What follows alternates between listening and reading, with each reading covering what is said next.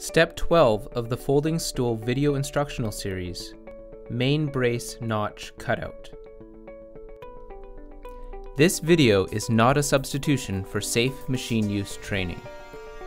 Ensure you have the proper training, safety gear, permission of your instructor, and their supervision while using machinery.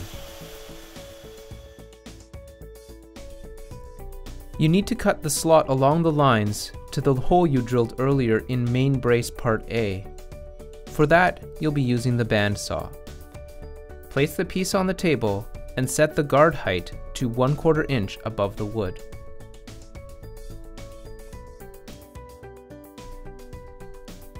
Put on your eye protection, open the chute, then get permission from your instructor to use the machine.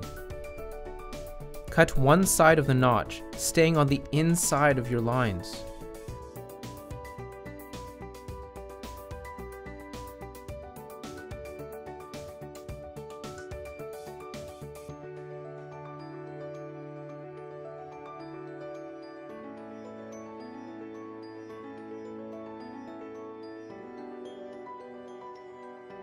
Back out of that cut, then cut the other side.